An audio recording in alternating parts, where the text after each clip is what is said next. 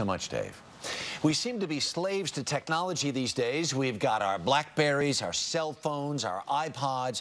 It's gotten so bad for some people, it has become an unhealthy obsession. CBS News correspondent Michelle Miller reports. Hello, hello, baby, you called, I can't hear a thing. Everywhere you look, there's a telephone.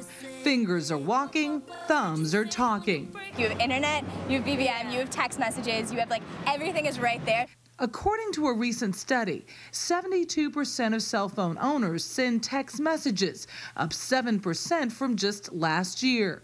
If I don't have it on me, I feel like I'm not in control or in charge of my life. But too much texting has become what some doctors are calling an addiction. So anything that you can become obsessed with, and you do so much that you don't do the things that you need to do with family, friends, school, job, that can be an addiction. And texting absolutely can qualify as that.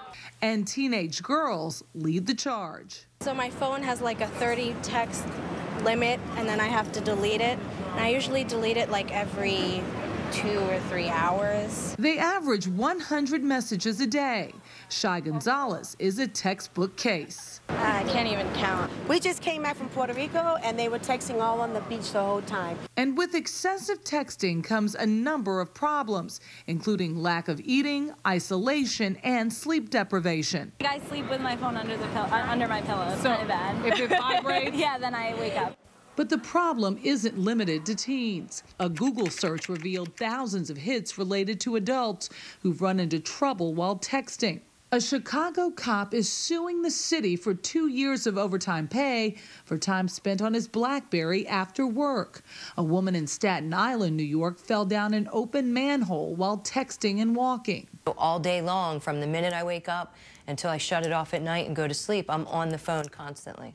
Deanne Katsaros used her iPhone until the tendons connecting her thumb to her palm became so inflamed that she needed surgery and stitches to correct the problem. But with so many people hooked, @gmail.com. the question becomes, how do you unplug and still stay connected? Michelle Miller, CBS News, New York. And joining us is David Greenfield, a clinical psychologist and founder of the Center for Internet Behavior.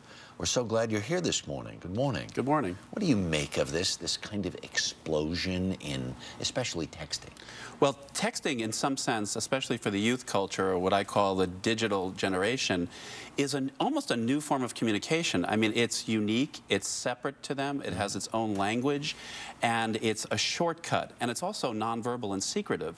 So it's a way of sort of creating a separate identity and a separate way of communicating. If you're looking around in your own household and you're looking at people who use these devices on an almost constant level, where is the line between abuse and addiction? Abuse is when a lot of us might fall into the category of abuse, when we're using something a little bit too much or it's interfering with our lives in a small way. Addiction is when it interferes in a major way. Work, home, school, relationships. In some major sphere of your life, there's a decrease in performance or gratification. Right. You say that this sort of addiction or the potential addiction to these handheld devices is often, or in some ways, similar to people who sit at slot machines. Yeah, because texting and emailing, every once in a while you get something that's good, but you can't predict when you're going to get it and what it's going to be. And that's exactly the same reinforcement schedule that occurs in a slot machine, say. So the brain gets a hit, and because it's unpredictable and you don't know when and where, you are compelled to wait for it. And that's why people will stay on for hours and hours and hours and send hundreds and hundreds of messages. So you think of the people who sit there with their little bucket of nickels in front of the slot machine for 12 hours at a time. The brain thinks it's the same thing. Same thing. That's right. Interpreted exactly the same way. We also heard about one of the young ladies there, and I think this is also very common. Kids especially sleep with their cell phones or put them under their pillows? That's right.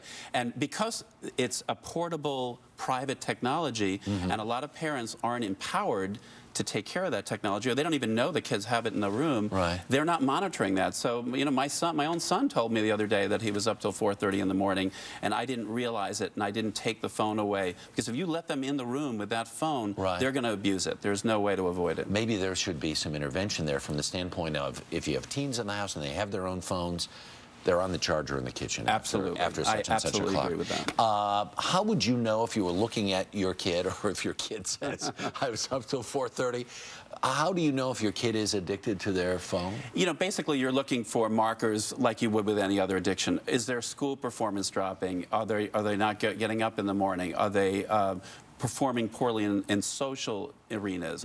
Are they more sleep deprived? Because that's what we see a lot with kids. Right. Or are they developing some physical tendon issues with their thumbs, believe it or not? And then there's a whole other issue of pictures, and there's a whole thing in the paper today about kids and pictures and the trips. thing is that the child pornography laws were not written when we had cell phones and texting technology. So what's happening is a lot of these kids are sending images that are pornographic in nature and are of underage individuals. Right. So when these images, which goes back to the secretive stuff that you talked about. And they don't realize what it is, and then of course they're subject to being charged under these laws. So it's very scary. This is a cautionary time, right? Dr. David Greenfield, very good stuff. Thanks very much. We're going to continue this discussion tomorrow with questions from our viewers. A panel of early show experts will address your